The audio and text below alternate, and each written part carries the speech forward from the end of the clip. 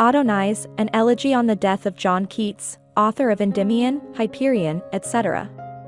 The English poet Percy Bysshe Shelley wrote the poem Adonais, 1821, in honor of his good friend, John Keats, who had died earlier that year from tuberculosis at the age of 25.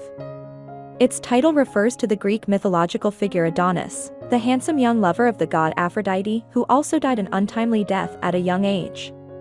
Some scholars argue that Shelley's intent was to draw comparisons between the boar that gored and killed Adonais, and the critics who savaged Keats during his lifetime.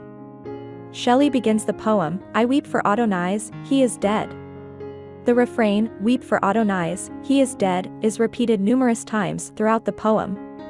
Mourners gather to bemoan the late poet's death.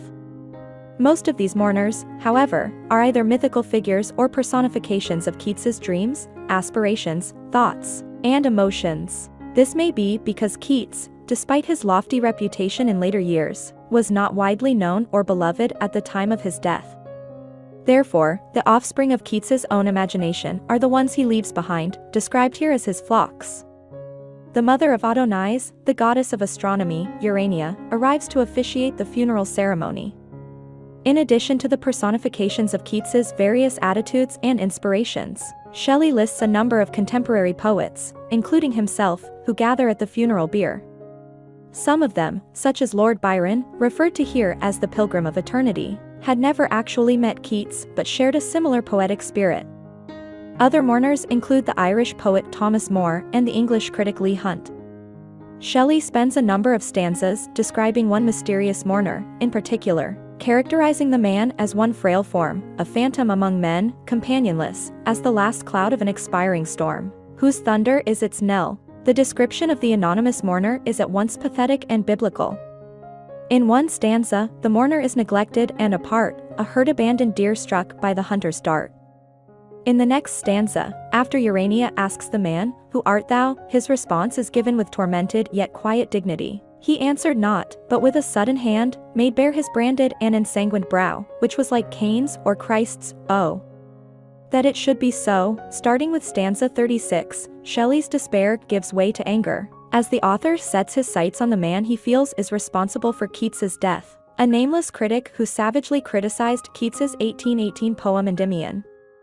Although Keats died of tuberculosis, Shelley believes that his friend's condition was significantly worsened by some of the deeply negative reviews he received, particularly one written by an anonymous critic later revealed to be John Wilson Croker, a prominent Irish author and statesman. In considering an appropriate punishment for the deaf and viperous murderer who fed Keats poison, Shelley concludes that the critic should not join Keats in death.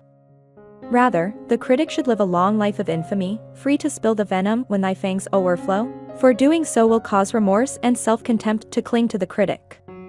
In stanza 45, Shelley recalls other poets, including Thomas Chatterton, Sir Philip Sidney, and the Roman poet Lucan who, like Keats, died young before achieving their full potential.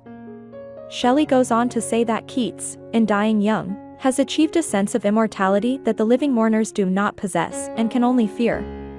The living should not fear death, however, for Keats is now one with nature and in a place where envy and calumny and hate and pain can touch him not and torture not again. Here, Shelley also mentions the setting of the funeral, a Protestant cemetery in Rome. This is significant because Shelley's son is buried in the same cemetery. Shelley's son died in Rome 2 years earlier at the age of 3 of malarial fever. In this way, the author's lengthy discussions of the dead and the living, and his internal debate over which of the two groups is better off can be seen as an extension of his own tortured feelings about the death of his son.